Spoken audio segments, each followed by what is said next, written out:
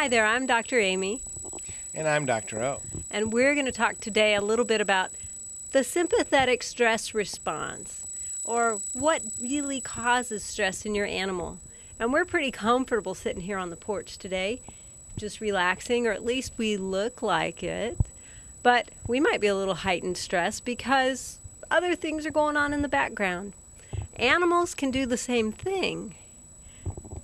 That's correct. And we have to remember that because when we're stressed, and the body, the mind, really doesn't differentiate stress.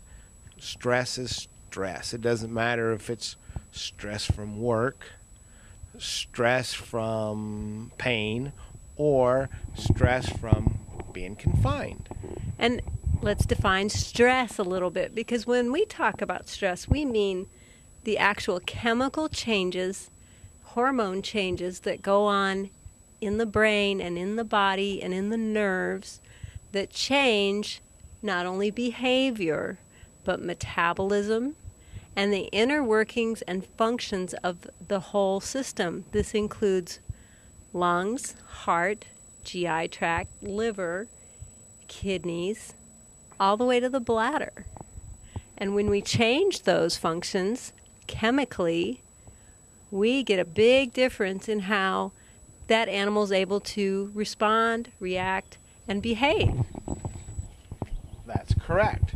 And what might be considered normal short-term response, for instance, increased blood sugar, decreased ability of the body's cells to use insulin. That's a normal stress response, as seen in our chart here. But because that stress doesn't go away, that blood sugar stays up, that ability of insulin to work stays down, now we have a horse that's diabetic.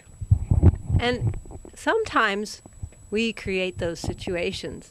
As owners, as trainers, as veterinarians, we try to put that animal in what we think is a safe situation based on our own lives. We like to be comfortable. We like to be protected by walls. We like to be enclosed where people can't get to us. But horses like to be able to see. Remember that their vision actually improves with distance. They are better at seeing movement in the distance than they are at seeing you standing still close up.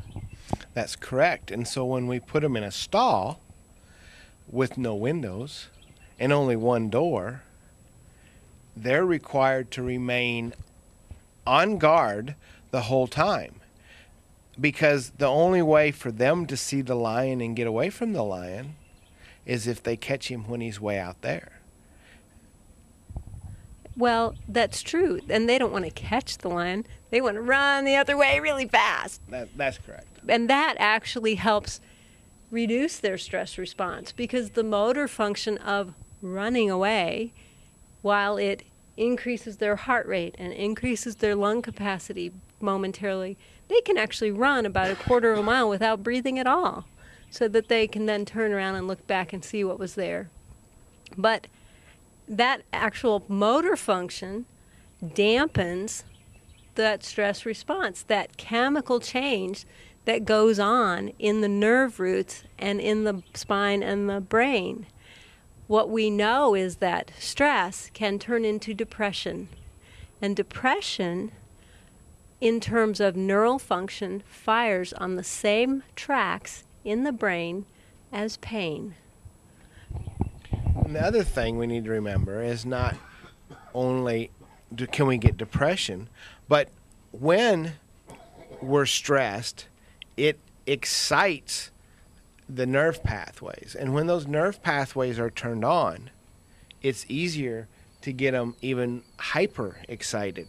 So little things that normally don't bother our horse now all of a sudden become very annoying to him. You're right, Dr. O, and you know what? Once those sensory pathways are heightened just a little bit, The heart rate beats a little faster, more easily. The lungs breathe a little faster, more easily. The bladder gets a little fuller more quickly. And so all of these responses that are normal to the body for getting away now become chronic. It happens more often. That action potential, or the ability for it to happen, happens quicker, and we get fatigue because we get into that excitatory response too easily and can't sustain it.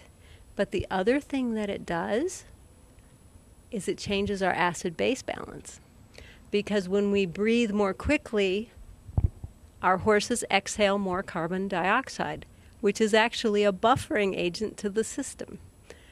And when our heart races more, then our kidneys filter more blood, and so as they filter out more of the electrolytes that buffer our system in the horse, our horse becomes more acidic. And it's not just his GI tract. No, it's not. But one of the things about the GI tract is we've shunted the blood away from his GI tract. The body normally does that. He shuns his blood away from the GI tract. So to make more blood, more oxygen, more energy available to the muscles so that he can run away. So this has a tendency to shut down or slow down digestion. Short term, that's a good thing. But long term, we'll end up with a horse that hasn't eaten or hasn't drank. Or can't. Or can't or won't in 2 or 3 days. Reminded of that story of when we were out and saw those horses in the racehorse barn at the Cowboy Challenge, Extreme Cowboy Challenge.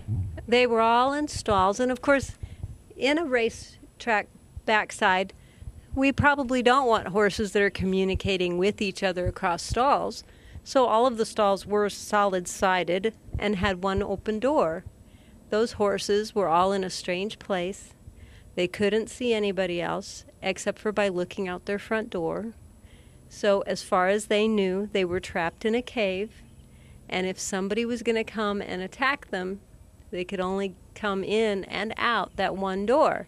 So when we walked down the aisleway, every horse had their head hanging out the door so that they could catch the lion and make their attempt to get out of the cave before the lion got close. But this made it so that they didn't have time to eat or drink because they were watching the lion. The horse that we had gone to look at had been having trouble with the crowd noise and the music noise at the cowboy race. Not something that normally this horse experienced.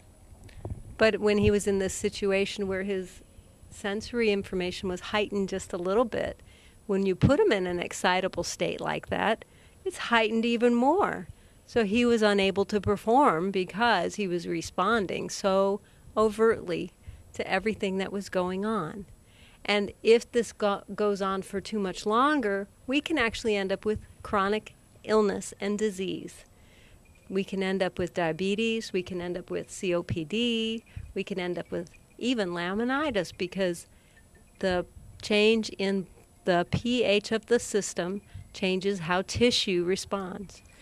So don't forget that sometimes when those horses don't look all that stressed because they're hanging their head out their door, maybe they really are stressed.